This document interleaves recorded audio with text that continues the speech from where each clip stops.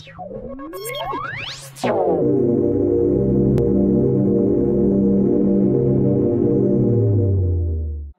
like Sarah said, about a pivotal moment. I was an EGxAlton student not even that long ago, from 2010 to 2015. To be honest, when I was in school, I was the weird kid in school. I was the one that you were worried about, the one you didn't talk to. Yeah, this was me. Have you got more photos? Yeah, that's who I was in school. People didn't really talk to me much. I kind of stayed to myself. It's pretty funny in hindsight, but yeah, this wasn't for any fault of my own though, because I have something called ADHD. This means that I kind of can't focus very well. It means I'm very hyperactive, and it means that I can do things impulsively, which led to kind of the photos you just saw. I also have something called autism. Autism is basically kind of clinical, medical, social awkwardness. So if any of you guys think you're socially awkward, imagine being medically awkward. So imagine a world where I kind of can't read facial expressions, and I can't sense tone, and I don't know how to talk to people. You mix that with lots of kind of hyperactivity, that's a weird child. So people kind of kept their distance from me overall. And my main point about this is, when I was in EGxAlton, I had no clue what I wanted to do with my future. None at all. I didn't know where life was going after school, because school was every single day.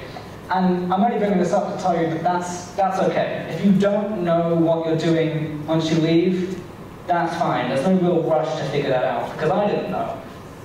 It's okay.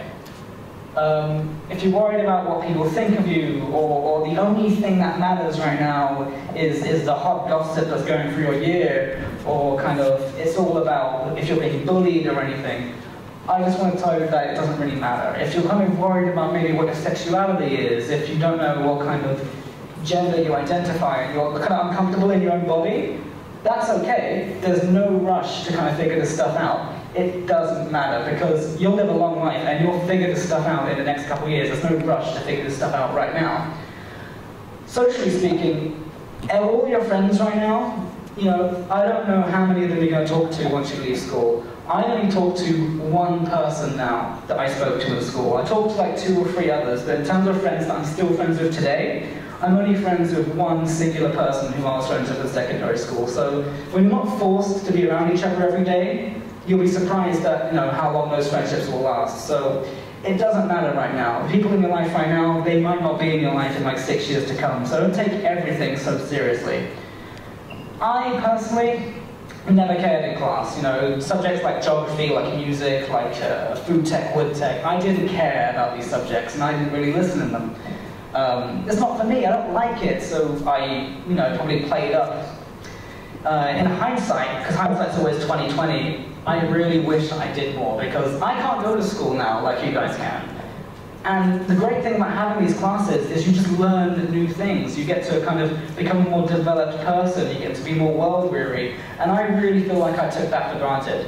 Now, you know, there's stuff you're interested in and there's stuff you're not interested in, but really think twice and kind of take advantage of the fact that you have this time to go to these classes, to learn this stuff, even if it doesn't interest you, because it makes you a more intelligent and kind of better person. And I really didn't realize that till long after I finished school. So, because these classes aren't really around for your whole life. It's gone once you leave, and there's no going back, so you might as well make the most of it. That's my point.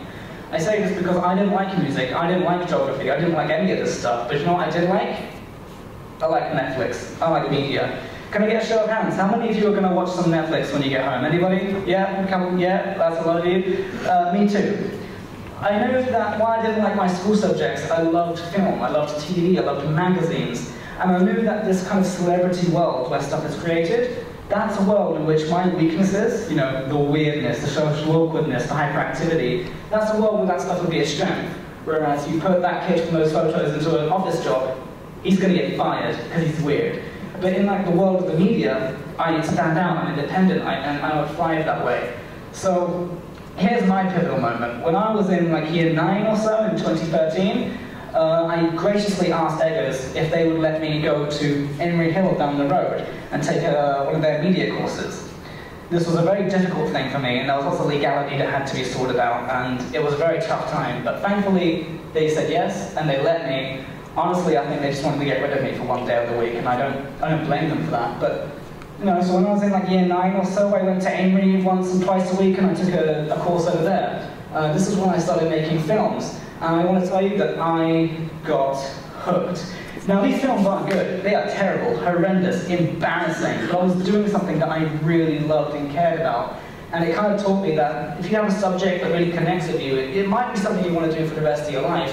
And once you actually have that commitment to your studies, you're going to go far, because it's not school, it's something you actively want to do.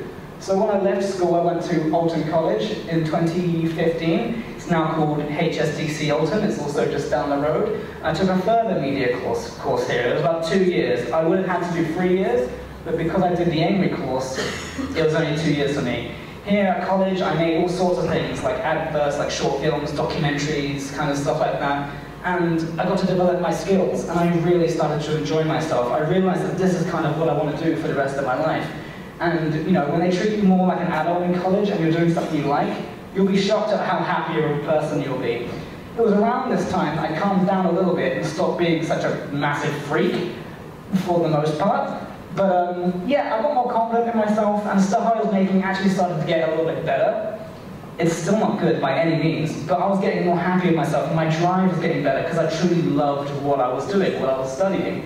Around 2017 or so, when I was finishing my time at TEGxAlton, I cut off that god-awful long hair, moved out of my parents' place, and decided to move to Farnham, where I took my current venture at the University of the Creative Arts, also known as Farnham Film School. So now I'm going with filmmaking further, and I'm going to do a 4-year course here, with the possibility of doing a master's in 2021-2022. You know, why Farnham UCA? Because it has such good alumni as, you know, Gareth Edwards, the director of Rogue One, a Star Wars story. If the director of a Star Wars movie went to a film school, that's a good film school to go to. But it also brought us Mark Baker. Who's he? He's the creator of Peppa Pig. So a good university, in my opinion. Why I love uni? Well, in school it's always, you know, you try so hard to fit in, and you're not sure about who you are, and there's all this drama and all this stuff. In uni, this stuff just doesn't matter. It really doesn't. The thing I've realized is that uni, everyone is weird, and you can just be your truly best self, and people love it. And an idea where you can just be you, and you don't have to worry about judgment or people being rude, and everyone is just cool with each other, it's a great time. Honestly, you'll be shocked at how much happier you'll be when A, you're surrounded by like-minded people, and B, you're only studying things that you're passionate with. Since then, I filmed a film in about 2 weeks about street performing.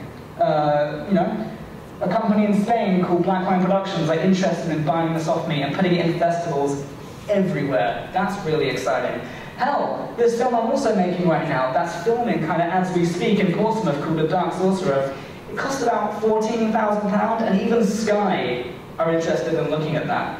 I'm only saying this stuff because if you love what you do and you're passionate about what you do and you really go for it, you're going to do well. You need to have that kind of conviction. You need to know what you're interested in and what you're not interested in. But you won't know that unless you really focus on everything around you to kind of grow as a person.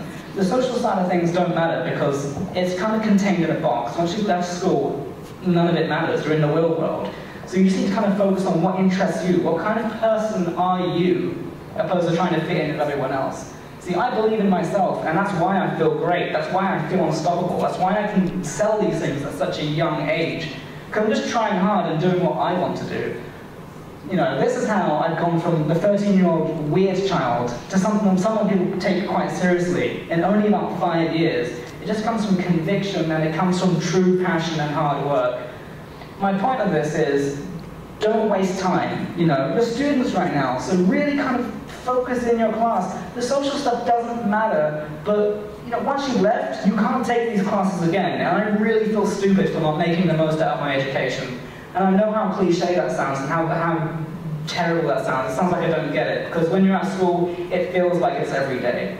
I remember it wasn't that long ago, but what I'm saying is really take advantage of the fact that you're here, because I really wish I could go back and I can't. So don't waste that time, learn as much as you can, and just be the best you can be, as cliche as that sounds, because if you have conviction and you know who you are and what you like, then you just have to trust yourself and you will do really great things. As cliche as that is, that's really, I can't stress this enough, guys. Thanks for listening. This was my talk.